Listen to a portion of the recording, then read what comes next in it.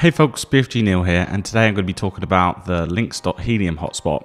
It's just arrived, so I'm going to go over it and see what I think about it. This is a first impressions video, so what I'll do is I'll follow this up with a week of earnings once I've placed it, but just the initial impressions, what I think of it, what I think of the parts, and you know, just how good I think it looks from the outset. This won't really be any measurement on data or usage, that always comes later, so what I've decided to do, rather than append them to this video, I'll do a separate video about that. So the first thing I want to show you is just the size of this hotspot. It's one of the biggest that I've ever seen. So it's a nice size, nice case. It's got some status LEDs on the top, but you know, I'm not a person with small hands, and look how big this case is. It's just one of the biggest that I've seen. You know, wasted space isn't the worst thing. You know, here's a syncrobit versus the Linxdot. They used to run this firmware, but the syncrobits have some power issues and heat issues, so having that extra space is nice, but just look at the size difference between the two. Very, very big boards. And here it is versus a Bobcat. So, you know, one of the largest hotspots I've seen. I'm sure most of you have seen a Bobcat. Now, one thing to note about this antenna that I've seen, it looks about 3 dBi, but written on it is the frequency that it's tuned to. So it's actually tuned to 860 to 930 megahertz. So it's quite a wideband antenna. Not something I choose to use for my region, you know, 868. Why go so far? It's just not power tuned to the right regions. So generally they're okay, but you know, I'd look to be changing it.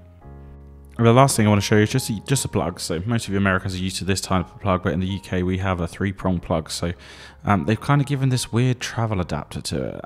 Not that this is unsafe, it's just something I personally wouldn't trust. So I'd be looking to replace this with an aftermarket one that's all built into the same thing. Now this is a look on the inside. The cable up the top is to the lights, but this is a new RK based board. So this is not the Pi IO board that it used to be. This is an RK based board, and you can see there's quite a lot of space in the back of it. So, you know, the heatsink looks good, the board looks good, the LoRa card's underneath, so it's hard to show without fully taking it apart. But overall, yeah, not a bad looking hotspot. Now this is the back of the board. You see there's a Bluetooth pairing button now, LoRa card, USB ports, LAN port, and a DC in. So just those USB ports are relics from the old system, so nothing much you could do with those. So I've been trying to onboard for about an hour now, and I've been having some issues. So one thing I will say is the LED lights on the top not all used and just don't make a bit of sense. So it's quite hard to explain what they are, and whilst talking to some of the engineers, you know, they've alluded to the problem, but there's no manual that comes with the device either, so very hard to get going. So after about an hour of talking with the Linxdot staff, they've basically informed me that I was expecting too much of this unit. They used to come with a Raspberry Pi compute module with a compute module board. It was like an IO board that allowed you to extend what a Raspberry Pi does.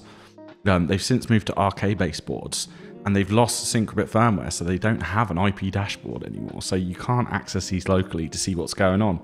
And one of the other things that I was told as well that I've just found out is that you need to leave these things on for 24 hours to fetch updates. So they only check for firmware updates once a day, and this is generally just to save on bandwidth bills. So, you know, if you've got a lot of hotspots checking in all the time, it can overload onboarding servers. So to save costs, they make them check in once a day. So when you first get a Linxdot hotspot, you need to power it on and leave it for 24 hours to fetch the latest firmware. So just be aware of that when you're trying. I obviously went straight on their Discord, talked to some of the support staff, and they've logged in and started to clear it, but just wanted to make people aware of that. And that's it. That's the first look at the Linxdot hotspot. So let me know what you thought in the comments. If you have any questions, let me know, and I'll follow this video up with another video of how it's done over a week period of time. So thanks for watching. I hope you enjoyed this content, and remember to like and subscribe and leave a comment. Bye for now.